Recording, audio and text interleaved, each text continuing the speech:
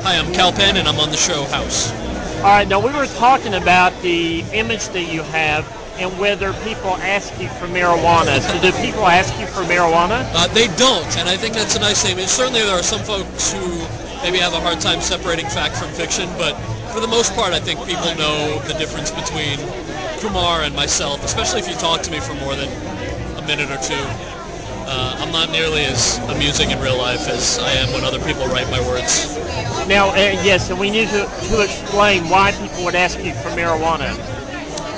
Because you were in... Well, people don't. Journalists always ask right. that question. Journalists are the ones who ask. Because, Harold and Kumar was a buddy stoner comedy about these two guys who go and get hamburgers. So reporters always ask if that has any baggage, but it luckily, knock on wood, has not.